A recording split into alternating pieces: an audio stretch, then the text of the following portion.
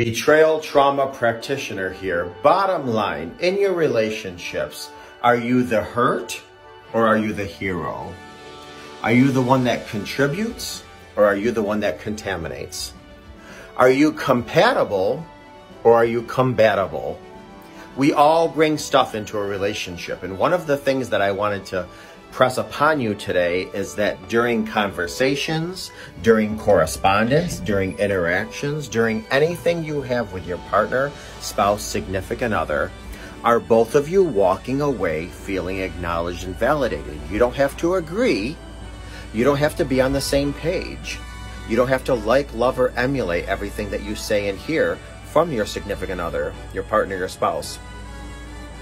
But if one person walks away from a conversation unhappy, the relationship suffers. Therefore, you suffer. So don't walk into a conversation with the goal of walking away, getting your own way. Go into a conversation, go into a correspondence, go into an interaction with, I simply want to be heard, validated, valued, and both of us walk away with some type of compromise, negotiation, understanding. It's not about one person winning and one person losing. If that's the case, the relationship loses. So ask yourself, am I the hero or am I the hurt? Am I compatible? Do I negotiate and compromise? Am I flexible? Do I understand? Do I try to insert compassion into conversations? Or am I compatible?